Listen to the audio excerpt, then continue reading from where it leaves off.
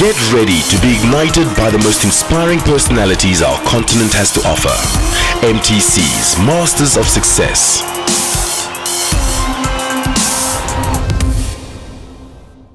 Ladies and gentlemen, please put your hands together for this evening's Masters of Success presenter, Josie.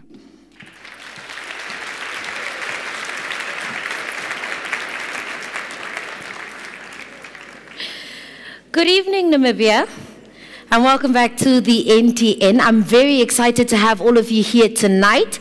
Are we ready to get the show on the road?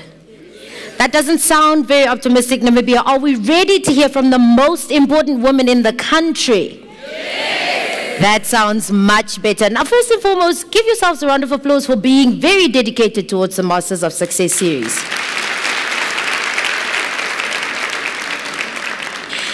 Now, there was a lot of preparation that needed to be done for this specific interview. As you can see, that this specific guest is one that is very important. But do not be surprised when you discover that there are surprise elements to her character as well. Tonight, she's getting a surprise, you're getting a surprise, and I feel like being Oprah because everybody's getting a surprise. We have so much that we still need to talk about. So without further ado, ladies and gentlemen, in true Namibian fashion, let's give a standing ovation to the First Lady of the Democratic Republic of Namibia, Mrs. Monica Geingos.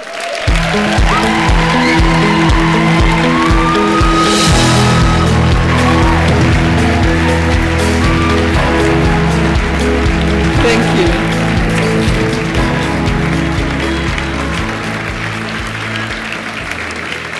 You may be seated.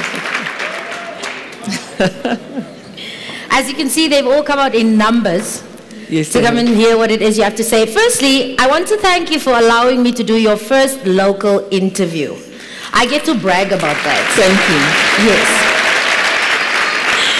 Now, Ms. Monica, we're going to go straight into it. Or do I call you Ms. Geingos, Ms. Monica, Madam First Lady? Which one do you prefer? I've got some protocol dictators, as my husband calls them. And if they forgive me, call me Monica for today. Okay, I like that. I wish I could ask you to call me Miss Josie, but then that's stretching it a bit. So we're going to start off with the very first question. I'm sure a lot of people are excited to find out, how has life been in the State House so far? We're going straight into it, don't waste time. I see that.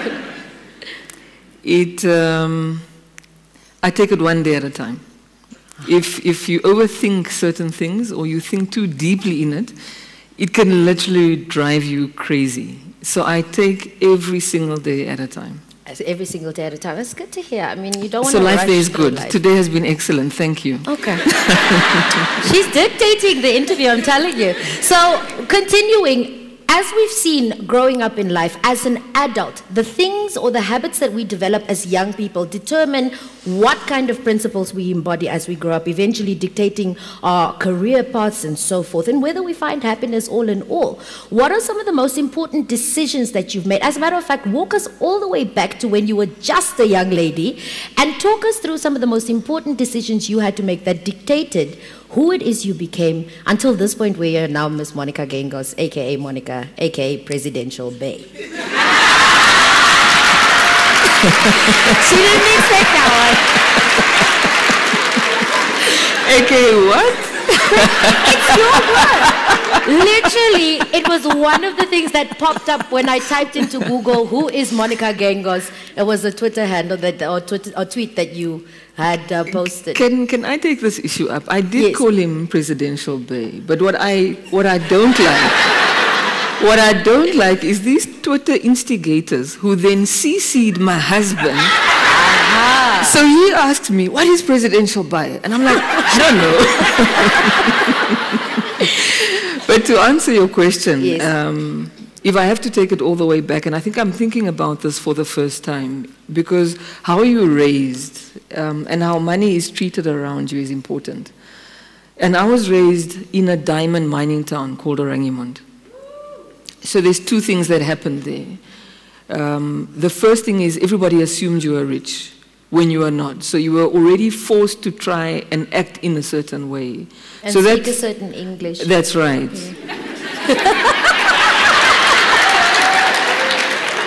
So lots of assumptions happen. Because of the way you speak, people assume certain things about you. She must be arrogant. She thinks she's clever. And I don't assume any of that about anybody who doesn't speak fluent English. So I don't appreciate people who assume the reverse. That's the first thing, or the second thing. The last one that I think really shaped me is that I literally saw people with standard 6 become overnight millionaires from stealing diamonds. I think that was original BE in Namibia. Yes. Pre-independence BE.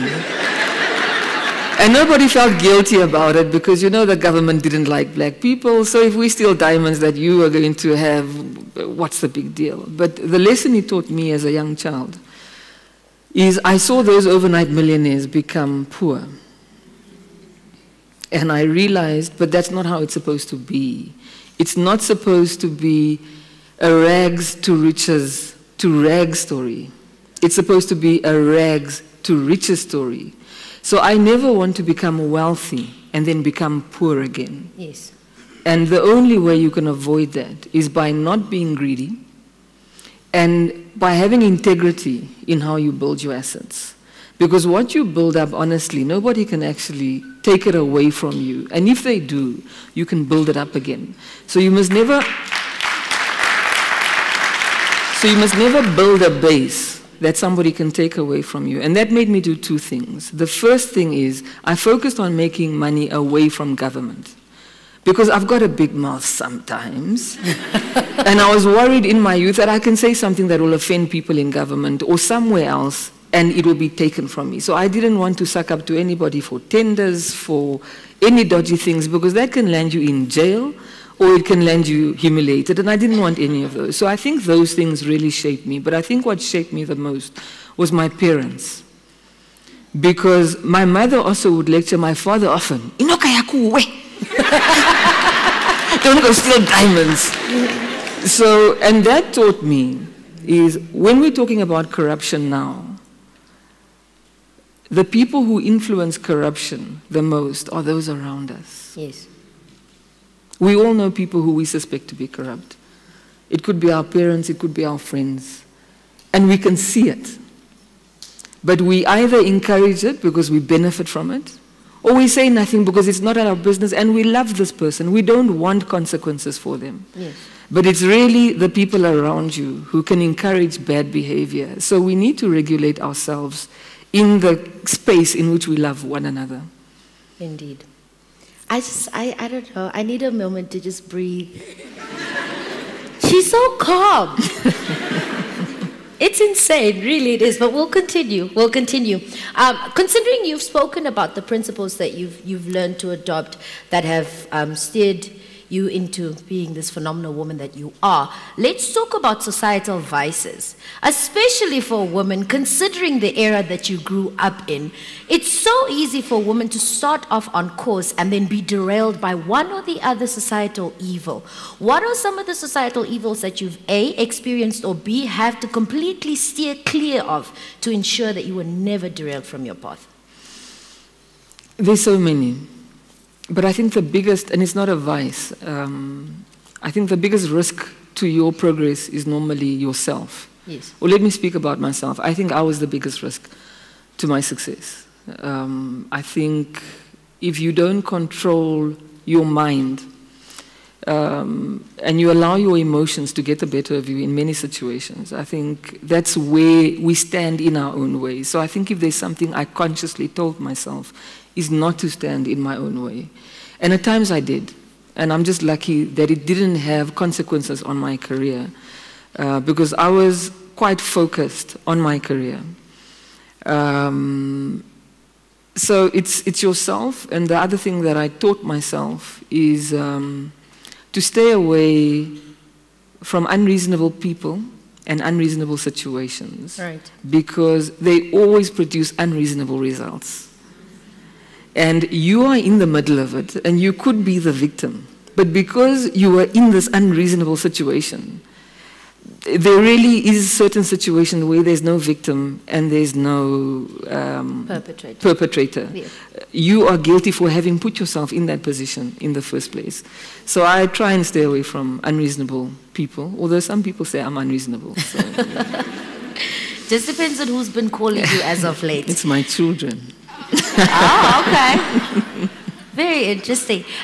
Madam First Lady, or Monica, like you said, I just feel like I'm disrespecting you because you know our Guru. For today, it's fine. Okay, for today, it's fine. Monica, you are an alumna of the law faculty, if I'm not mistaken. And yet, most of your portfolios seem to completely be non-related to the legal fraternity. She was in the think tank for the SWAPO party. Not a lot of people can say they were in the think tank. Like, you need to be the thinking in the tank. That's how deep it is. You know, managing director of stimulus equity as well, and so many other portfolios. Considering what it is you studied, did you find it difficult to penetrate the financial sector of the country when you decided to not practice law at all? No, actually not. I think I'm not a proponent of people who believe that you can only become successful with a university qualification. I don't think that at all. I think I've seen enough successful people who don't have tertiary qualifications to know that that's not true. Yes. But what I do know is true, is that education teaches you to think in a certain way, particularly law. And I think it taught me to think in a logical sequence. And that helped me. Yes. What I do in terms of private equity and all the things I do in the financial sector, the core of our transactions are legal agreements. So my legal degree has truly helped me in every single thing that I've done. But if I could go back, I would definitely, for the purposes of what I do now, I would have probably studied a BCom LLB. And I've bullied my one child to study that, Elizabeth. Say no to bullying, Elizabeth. I think it's a diverse qualification, and I think you must lend yourself for diversity. Another question that was prominently asked, or one of the questions that were prominently asked on social media was, and people ask me this question all the time, how did you study law but you're doing something completely different? So perhaps you can answer this question on behalf of myself and everybody else who can't answer the question. Do your academic qualifications necessarily determine what career path you choose at the end? No, your dreams do. So if you're studying, and I'm not going to look at her because she'll know I'm talking about her, but if you're studying, what can it be, accounting, and your love is actually fashion design, I think there's no shame in changing that. Yes. And if your qualification is accounting, but your passion is interior decorating, then that's what you should do, because life is actually so short, and you cannot waste it by doing something you do not want to do. Mm-hmm. I hope that suffices. Still so many more questions to come. You're going to get so annoyed by me, but since I can call you Monica, it's fine, right? So moving along, a lot of people think that you've had to sacrifice majority of your work in the financial sector because you became the First Lady. Are they correct? They are correct, to an extent. There has been a financial sacrifice. And this might sound strange, but you work, from a certain age, you work hard to make money. And then at a certain point, you should get to that point where you say, I've got enough of that now. What is it that I'm missing in my life? Yes. So there came a point in my life where I thought to myself, I've actually got enough. What is it that I'm missing? And what I was missing was somebody who understood me. So financially, yes, but life-wise, no. I thought you were going to say the State House was missing. That I was really hoping that would be the answer. It's a nice house. By the way, I did a survey, and your home is it's the 4th best state house in Africa. It's your home. Okay, there we go. Our last question before we take a breather.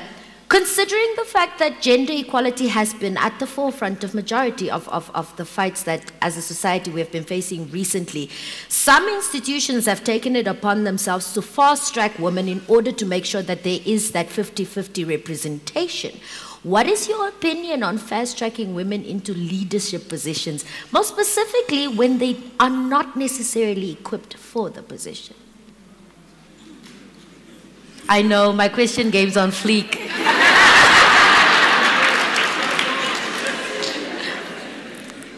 It's not an easy question.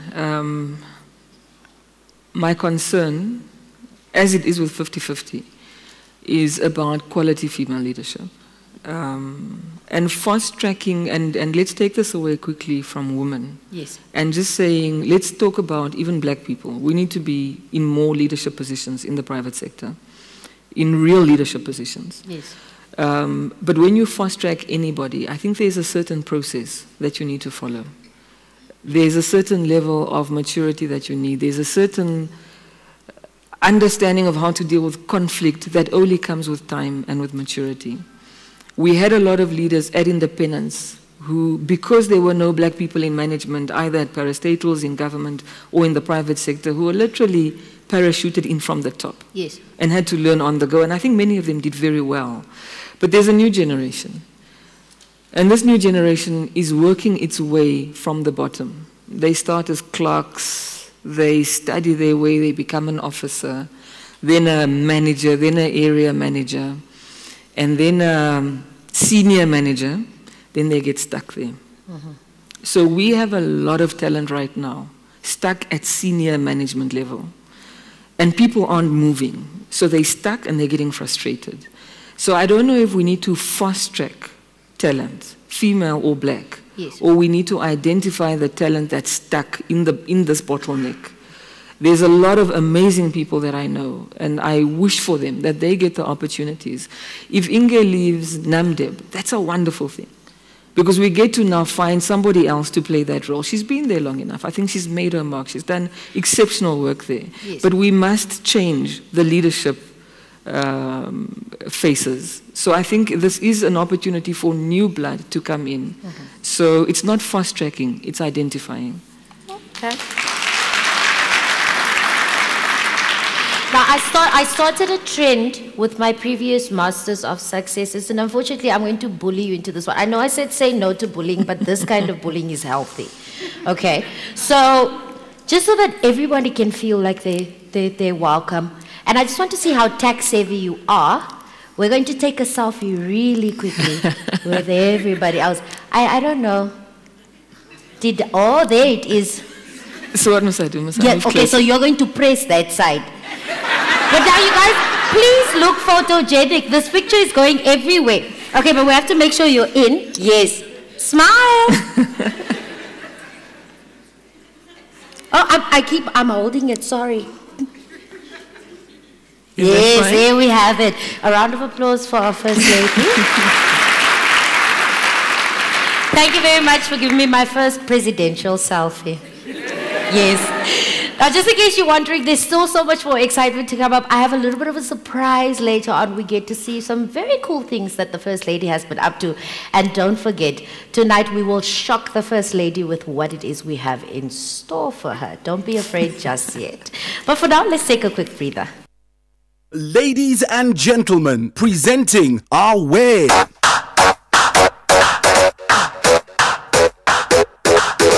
Here's a song of note. Come jam with us and move to the groove.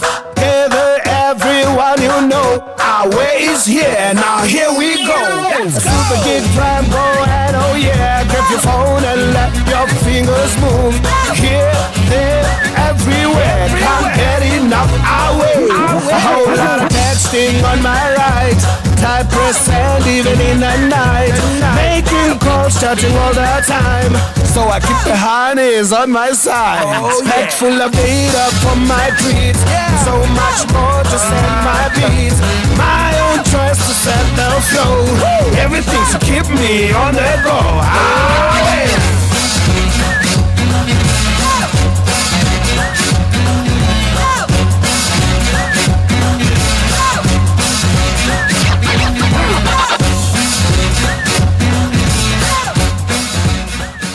This is your Masters of Success edition, brought to you by MTC with NBC, NTN and the Namibian Sun. Let's have a round of applause for our sponsors. Monica, firstly, thank you very much for inviting me to the State House last week, Friday morning. It was wonderful. The food was amazing. I think food just generally tastes better if it's in hours blick. I don't know. But something that struck me is the humility that you presented, especially when thanking the founding First Lady and the former First Lady for their contributions and their work at the office of the First Lady. There was a picture that we retrieved that was taken last week, Friday, where you're all seated. I think this picture tells such a big story. And literally, it is a representation of the generations of First Lady Namibia has had and still has. We'll just add someone else next time to show the future. Don't worry, in 15 years. But looking at this picture, most of us have a general idea of what it is Madam Nuyoma represented as a First Lady, what it is Madam Pohamba represented as a First Lady. What would you like Monica Geingos, First Lady of Namibia, the persona itself, to represent? Change. Yeah. I think the role of First Lady, we speak so often about the changing role of women in our society. But it's as if the First Lady and that role has been excluded from this change. Yes. So the First Lady is very much expected to be the wife who supports the husband, who doesn't work, and who looks pretty every day. Now, I do work part-time. I don't look pretty every day. I find it hard to believe. No, I don't believe me. And I think it's really a reflection of where our society is going to. There's an organization called the Organization of African First Ladies, yes, which is doing exceptional work when it comes to HIV and cancer-related issues. But I've got such a problem with the title, Organization of African First Ladies, because it's almost as if we've accepted that it will be forever a boys' club running Africa, and the wives are at this Organization of African First Ladies. Let me put up my hand first and say to those suspecting me, I do not want to become president at all. Okay, that was my next question. I'm happy with being the wife I am. But I'm not happy with an assumption that women cannot become president. So I think we will have a female president in my lifetime. And then we will need to review this role of First Lady. And rename it. And rename it, okay. I hope I can be part of the committee that gives suggestions. Speaking of you as First Lady, what will your primary focus be during your tenure? My role is really, I'm First Lady because I married Hage, if I may call him Hage. I made the mistake already, so I might as well. And he is very sincere about this poverty eradication, poverty alleviation. Fortunately for me, I've got certain skills when it comes to entrepreneurship. So what I would like to do is also look at issues around poverty and its manifestations. My focus will be on many things: youth entrepreneurship, trying to see businesses that are operating in townships, because at the moment it's hair salons, it's car washes, what else? Bottle stores, what else? So we must, but there's other entrepreneurs in townships, but they're staying small, yes, in rural areas, and we must help them to grow bigger, to be part of this big economy that is in Windhoek. So what I want to do is, and even if I just manage to do it with 10 people, then I've succeeded, but I want to break that poverty cycle. We cannot allow a child to be born in poverty, die in poverty, and have their children be born and die in poverty. So I'm looking I'm looking at breaking this generational poverty cycle, and in many different ways. At times it will be charity-related work of giving. At times it will be around education, particularly early childhood education. Yes.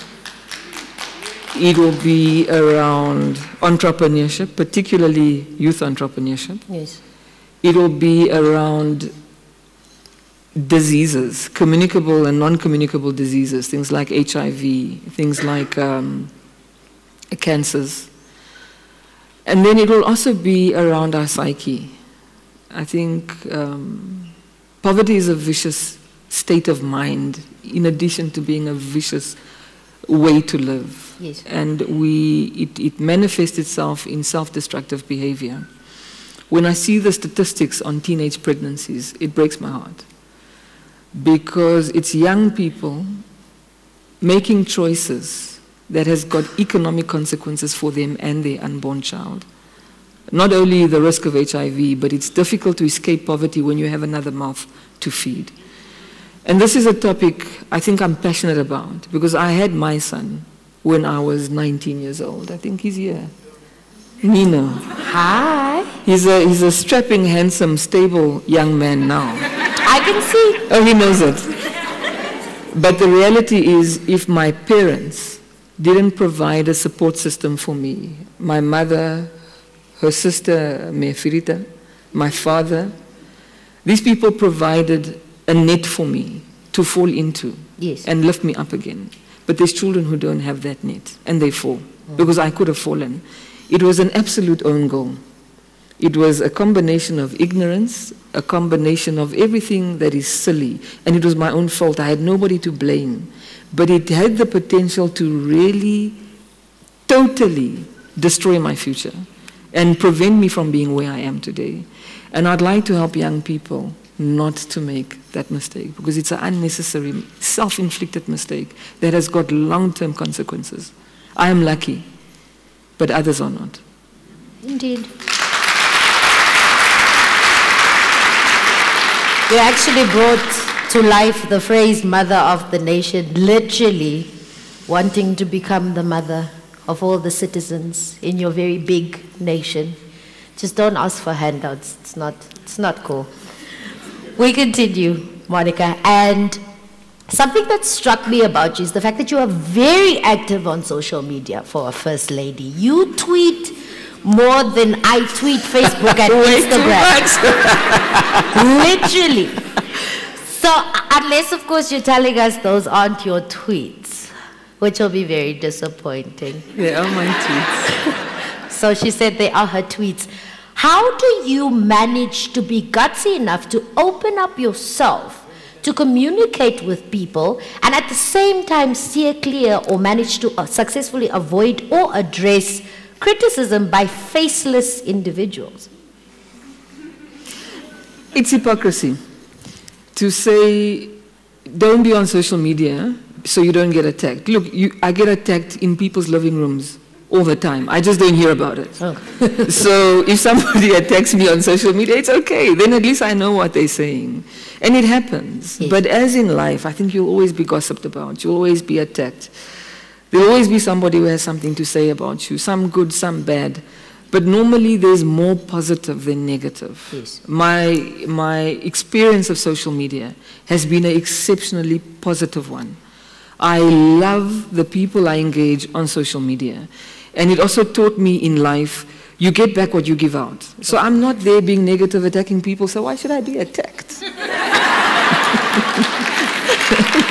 So I'm okay with it. That's the first thing. The second thing is, I don't want this polished image of perfection, because it's not me. Yes. I am going to make mistakes. I am going to speak too much. I am going to say something that upsets people and they'll be up in arms. And I think all of you must walk that path with me as I make these mistakes, because I'm a reflection of you. What I do well, many of you do well. What I do wrong, you do wrong as well. And I think it's important at this point. Society has evolved. Yes. This thing of having leaders who say one thing here and do another thing there, it's becoming difficult because the space to hide has been reduced. Yes. You can be taped, somebody can record you and put it on social media, so you must be true to who you are, and I want to be true to who I am. And maybe... Okay. Stop yourself immediately. While we're on social media questions, what are some of the personal and social sacrifices that you've had to make since going into the State House as First Lady? I think it would be unfair for me to detail those because this was a choice I made. Yes. So I knew it was going to happen. So there are sacrifices, it's true. But there's also privileges, and it would be unfair to lament the sacrifices and not acknowledge the privileges that come with it. Okay. So I think if I'm going to talk about a sacrifice that makes me feel bad, is the sacrifice that those around us have to make, the price they pay, because the benefits stop with myself and my husband. Yes. They don't see or get those benefits. Yet there's expectation on them as well. Often they'll get lectures as family members, as close friends. Please don't go speak unnecessary things. Please don't go to the nightclub and come out late. Something may go wrong. And then it'll be a problem because of the connections. Yes. Please don't engage in business that will bring us problems. Please don't do this, please don't do this, please don't do this. So there's so many limitations in terms of who they can be, and they're making a sacrifice for us to be where we are, and that makes me feel bad. And every time I see an article about the husband of the minister or the daughter of the president, it makes me feel bad because they didn't choose that. Yet society holds them accountable for where we are. Yeah. That's a sacrifice. Perhaps before we continue, you might as well just mention a privilege, because I can see the aura in the room just dropped. The biggest privilege, or the nicest privilege, What? of being in the State House. The nicest? Besides the nice food. What is it? My husband? He doesn't count. He's already mandatory. He doesn't count. What is it? It's not fair. We want something we don't know. You're really terrible, really. You're asking me hard questions. What is it? I was about to say that I don't have to cook, but I'm used to cooking. Look, my life hasn't really changed that much, to be honest. A lot has changed. Yeah, I mean, your husband's just the most powerful man in the country, but it's not, you know. No, it's actually him. I've never been married before. Okay. It actually really is him, because we've had to, we don't get, you know, I'm seeing family members and friends in this audience who I haven't seen in a long time because of this issue. So him and I have had to become a team. Yeah. Yeah, we've really had to become exceptionally close. We've really had to understand each other quickly. Because I think what people forget, they're talking about 100 days of being president. Well, it's about 100, well, I haven't counted, but it's about 120 days of being married as well. So we're newlywed, and we're solidifying that bond. So I think that's all I see when I think of State House. Brilliant. It's still a beautiful picture that you're painting. Before we take another breather, you were speaking earlier about your kids. And I can guarantee you, or I'm guessing I can guarantee, that raising children in a State House is not easy. How do you manage, how do you and your husband both manage to keep your children grounded, despite the fact that they have at their disposal things and privileges that most Namibians don't? They've all fled. Oh. We've only got one who's staying there, and I'm trying to make them feel guilty. The reality is that our children are well raised.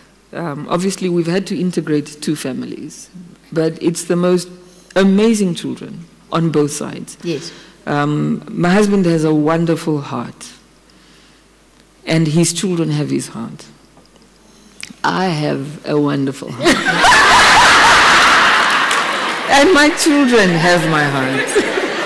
So I don't think the children are really going to say they've got a lot of privileges, because we are tough on them. Okay. They've got a lot of restrictions, and we don't allow them to do just anything. And I don't want to tell you the stories with money and children. Yes. To the extent where I tell them all the time, and I'm very serious, I owe them an education. And I can maybe help with a car, and I can maybe help with a place to stay. But many people don't have that. Many children don't have that. Yes. So once a parent does that for you, they've done more than enough. They're not going to inherit much from me. So I'm going to spend the rest of my life trying to finish my money. Because it's my money. Yes. So these children who say, Mommy, my friends say, I'm rich. I was like, Ella, you're not rich. You don't have any money. It's your money. But on a serious issue, I think the problem with poverty is exactly this. There are certain children who inherit. They haven't done anything for this money. And so wealth stays roundabout in the same place. It doesn't circulate. Yes. I'm a proponent of a wealth tax. I think people who have more must give more. And it shouldn't be reliant on me deciding, okay, I feel bad, let me give a little check here. It should be more structured. I think there should be a tax. Yes. I think there should be a tax. And I do think, from a personal perspective, I can't speak to others. But what I'll personally do in my own world, I will identify an issue that will be in my world. And I don't respect any person who loves animals and leaves a portion of their world to the SPCA. Wonderful. Mm-hmm. But I do think there's people who are suffering. And I do think there is a portion of what I have when I pass. I do want it to go further than my family. And that is something I'll personally do. Because we must give back in a structured way, not yes. when we feel like it. Okay. That's very impressive. I can't say the same. I don't have my millions yet. But we'll get there. We'll get there. Finally, Madam First Lady, regarding the office of the First Lady, the President is ideally or realistically responsible for the country in its entirety. And as the First Lady, you are the closest to him at most times. How do you intend for your role as First Lady to affect and support him while he leads our country into prosperity? By being a good wife. The next question is, how does one become a good wife? I know what you're trying to ask. Hage has been a leader since the age of 20 when he left this country. He was in exile for 27 years. Yes. So from being a 20-year-old, he was a leader. And you all know the difference in age. So I don't know if I have the ability to enrich his leadership capacity. Yes. He was elected because he's been such a such a good leader historically. So I think I need to allow him to be the excellent leader that he is and make sure that in his personal space he's happy. Yes. Because that allows him to be and do what he needs to do for this country. I still didn't get the tips that I was looking for, but I'll settle for that. For now. For now. Ladies and gentlemen, do not worry. The fun still continues. There's still so much more inspiration that's to come. But for now, once again, let's take a quick breather. Looking for a new car, sir? Yes, I am actually. Great. Are you looking for something fuel economy or sporty? Petrol, diesel, hybrid? Front or rear wheel drive? Color, make, model? Well, what I think I'm looking for is something like luxury sedans, SUVs, coupes, hatchbacks. maybe something No, like... wait! Don't tell me. I know. Yeah. MTC understands that too much choice can be overwhelming. So we simplified our packages to offer you the best in voice, data, and SMS. You see, the audience never claps hands this much for me, so thank you once again for coming, Monica. Now, the Masters of Success program is developed by MTC and geared towards creating some sort of aura of inspiration into our country. We need a new wave of inspiration, especially in these dire times when we're gearing up to fight against poverty, and we're more than happy to have our very first Namibian guest on our show tonight, and who none other is the First Lady of the Democratic Republic of Namibia. Such a long name, so I'll stick to Monica. Oh, sorry, by the way, Yes, my husband says it's not the Democratic Republic of Namibia. It's the Republic of Namibia. Okay. No, I always say Democratic Republic because when I did something wrong as a child, my mother would always say, my house is not a democracy. So, but I'll remember that now. Let's talk money. I'm sure a majority of the people are here because they trust you can make money, and so we want to hear how it is we can make money. Now, you are not only worth 1 or 2 or 10, you're worth approximately $60 million. And you make it seem so easy to make money. Most Namibians can't even keep their paycheck for 20 days. In terms of financial education, there's certain principles that one adopts in order to be ensured that your methods of making money, but most importantly, keeping money, are in sync with one another. What is the advice that you would give Namibians regarding making and saving money? Can I just quickly talk about the 60 million? Okay. I'm 38. I'm 38. Sorry, I'm not pretending. I don't know how old I am. I'm always stuck between 37, 38, or 39. I'm 38. My husband is 73. So you will appreciate he started working a long time ago, and he's accumulated.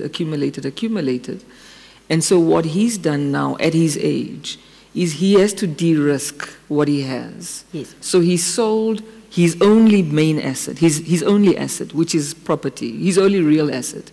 So he cashed that. So it's in cash at the moment because of where he is in his life cycle, because an investment cycle really follows your age.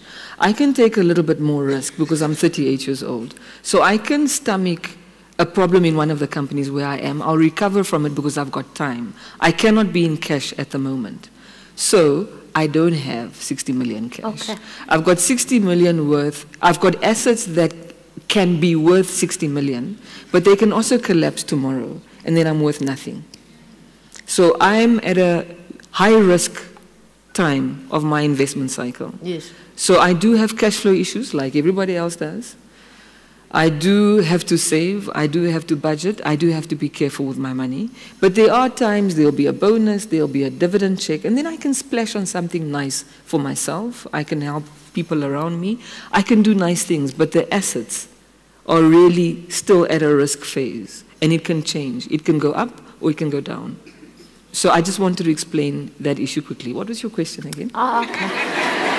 I was so lost into that answer, I almost forgot my own question.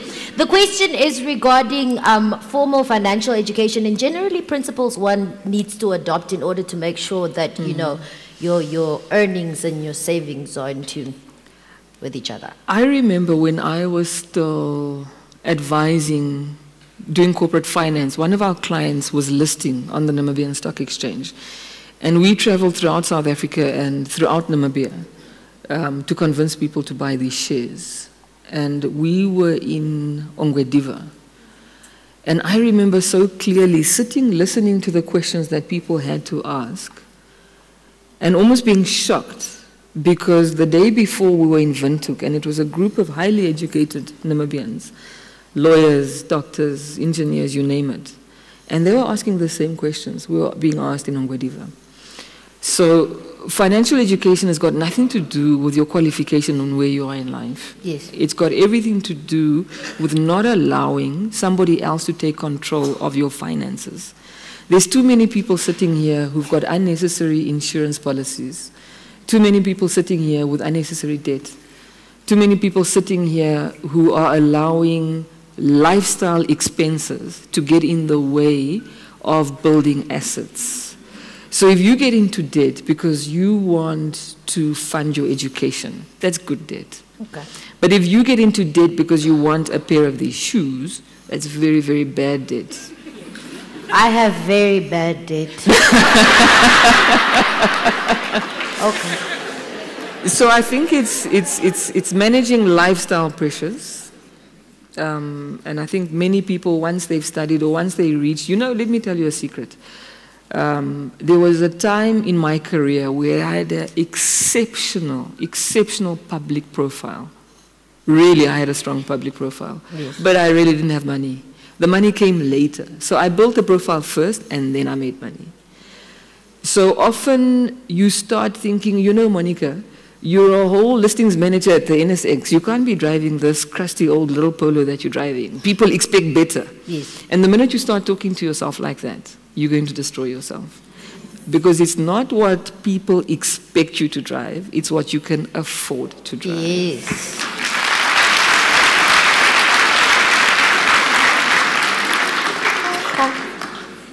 I'm just thinking about all the wrong financial decisions I've been making so far. I have a long way to go. While we're on formal financial education, obviously saving is a habit that needs to start at a very young age. For an instance, at a time when a child is already getting pocket money, that's a great platform for one to start, practicing a little bit on how to save. I see mother and daughter had a little moment there. So I'll get in on that later on. Advice on what it is as young people, the mindset that we need to adopt in terms of dealing with money specifically.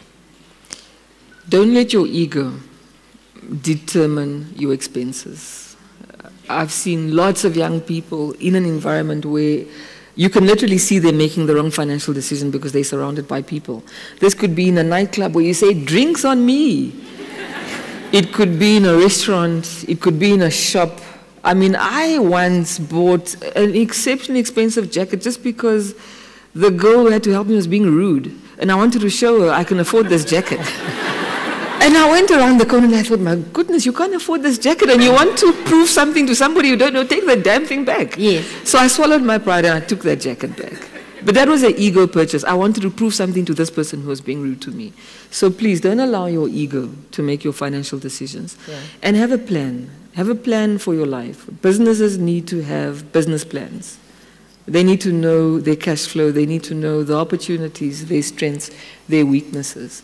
Now, if your weakness is you need to have an art qualification to become a great artist, you need to save for that. You need to make that part of your life plan and get that qualification. But that takes money.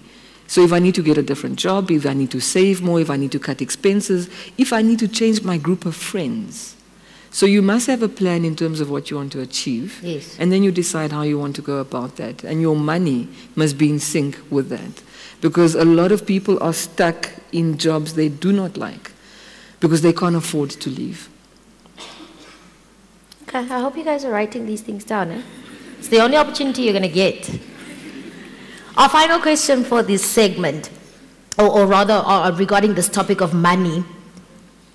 There is a ministry that has been created, and its mandate is geared towards fighting poverty. Now, currently we have this looming, ticking time bomb known as land. Mass housing is now apparently referred to as mess housing. So as a First Lady, but also as someone who's financially conscious and conscious about societal evils and how we can address them, in your opinion, where did we go wrong? Especially when dealing with issues such as land and housing and the provision for basic necessities for the average Namibian person. And how can we turn that around to get back on the right track? I've had the privilege of traveling and looking at countries in the Western Hemisphere, but also other African countries. And this issue of land, these issues of inequality, of all these things we're grappling with are global problems. So Namibia has done exceptionally well on the issue of poverty. And so I just want to make that very clear. We've lifted 400,000 people out of poverty since independence. When I came here and I saw your cars, I was shocked because I think there's as many cars outside as there are people inside.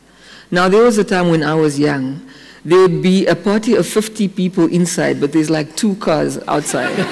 And now there's 50 cars outside and 50 people inside. We have seen a huge surge of people entering this economy, particularly black people. I know that there was a time that the streets out of Windhoek were only full at the end of the month when people had money. These days, those roads are full every day. Where is this money coming from? Where is the money coming from that people can use to build houses? Yes, we have a problem with poverty. Yes, we have a problem with income redistribution. But this country has done so many things right that I can't get it in my heart to agree that we've gone wrong. That's the first thing. Okay. The second thing is, I think, is where has this world gone wrong? Why do we have so much resources, yet such poor distribution of those resources? And that's a question we'll need to ask ourselves. And then in this country, where it gets complicated, and that's why we have to have this ministry. Poverty is structural. Yes. And we need a structural approach to changing that, because a lot of people, it's not their choice to be poor. It's the lack of access to quality education, health care, all of these things perpetuate and entrench poverty. It's the lack of decent jobs. We're moving towards a much more sophisticated economy, but the jobs that are needed is really for blue-collar work. So we've got serious challenges from an economy perspective that we need to resolve before we can get people out of poverty, because the only way you can get people out of poverty is to provide them with jobs. And that is what we're struggling with. Yeah. It's providing employment, it's creating businesses, and it's redistributing wealth fairly. So I think it's not land. We're making noise about land, and it's important noise. We must hear that. But that's not the only problem that we have and that we're facing. So I think we've got a lot of fires to fight on a lot of issues: education, land, healthcare. And all of these fires are being fought at the same time. So if we are going to now leave all of these fires and run quickly and address this fire here, those other fires start to get bigger and bigger. Yes. So it's a parallel process, it's a concurrent effort that is being undertaken to fight many of these challenges. And that's why I'm wary of too much noise on what issue, because there are so many issues.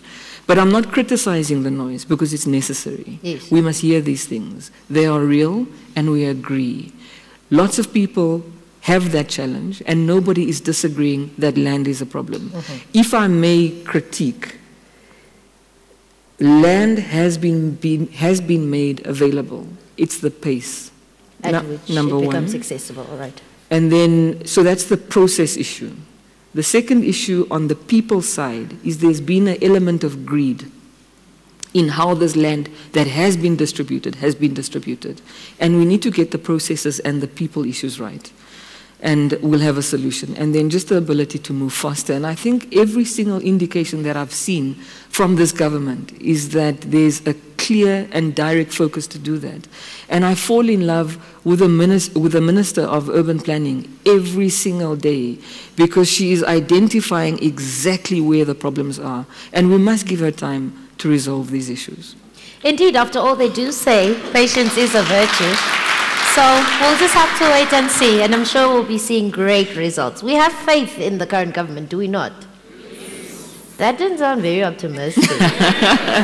We'll see at the end of this interview whether we have faith in the current government or not. Now, on the other side of this, we are going to have fun.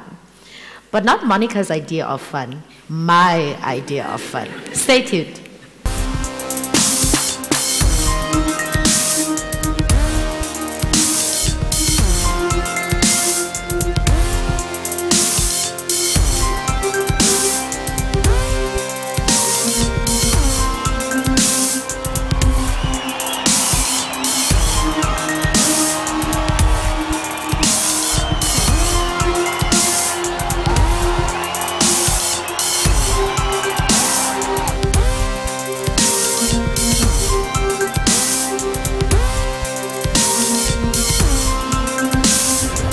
Now, most young women, when getting married, have this vivid imagination, of this vivid idea of walking down the aisle in a white dress.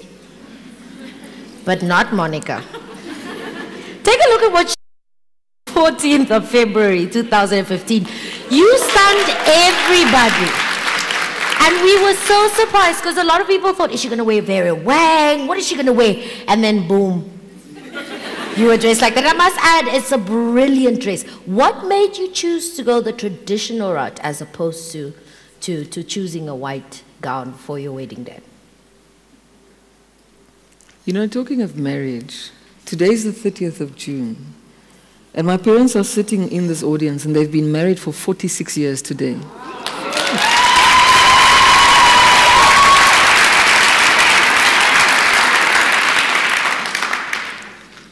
I take the institution of marriage very seriously. It wasn't an easy decision, particularly because of who I chose to marry. Ooh, this is where the oversharing is going to start, and I'm going to be criticized for it. I'm just so ready and eager. Let me get back to your question about the wedding dress. So, with the wedding dress, it was actually a natural decision. I think I don't have anything to prove to anybody. So I don't need to wear the most expensive wedding dress. Yes. I didn't need to have the most expensive wedding. I think we spent a reasonable amount, but I definitely think we spent less than many marriages or wedding ceremonies that I've seen. Not because we don't take our wedding seriously. That's just a ceremony for one day. We take our marriage seriously. Yes. And that's where we invested our time and energy. So the money part became irrelevant. So it became more about what is it that's going to make me feel beautiful? How is it I denied my parents the wedding they wanted in the north with all their relatives frustrating me and so I denied them that, but so I thought the least I can do to make it up for them is to wear something that celebrates where I come from. It's a beautiful dress. I can guarantee you, after your wedding ceremony, there were a couple of renditions of your dress that showed up on Facebook. However, those renditions were... Yes, let's carry on.